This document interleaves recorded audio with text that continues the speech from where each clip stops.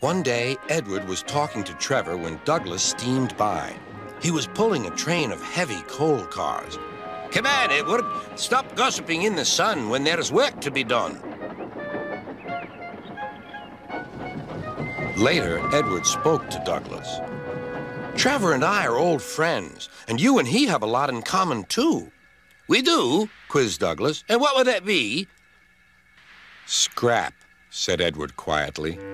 Douglas gasped. "Don't mention that word. It makes me wheels wobble." "It does the same to Trevor," replied Edward. "He was being sent to the scrapyard, but the vicar and I saved him, and now he's really useful again. Even so, Sir Topham Hatt certainly does need another steam engine here." "Aye, he does, and quickly." That night, Douglas was still working. He had taken the midnight goods train to a station at a faraway part of the island where only the diesels work.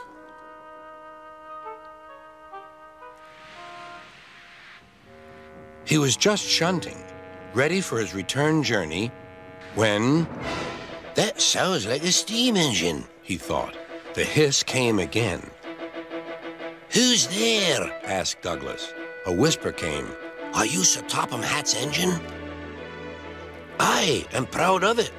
Well, I'm Oliver, and I'm with my brake van towed. We've run out of coal and have no more steam." "But what are you doing?" "Escaping." "From what?" "Scrap." Douglas shivered.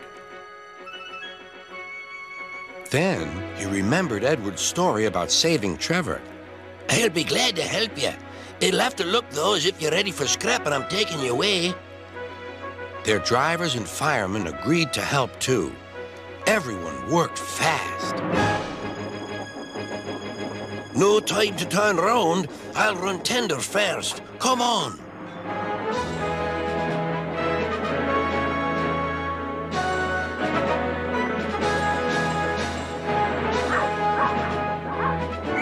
But before they could clear the station, they were stopped. "Aha!" called a foreman. "A Great Western engine and a brake van, too. You can't take these." "Aye, but they're all for us," said Douglas's driver. "See for yourself." The foreman looked all over Oliver. "Seems in order.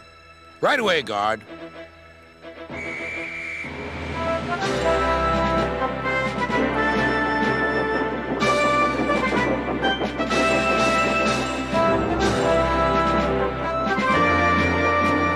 "That was a near thing."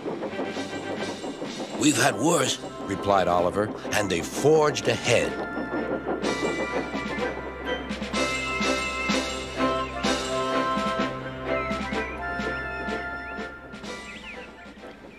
It was daylight when their journey ended.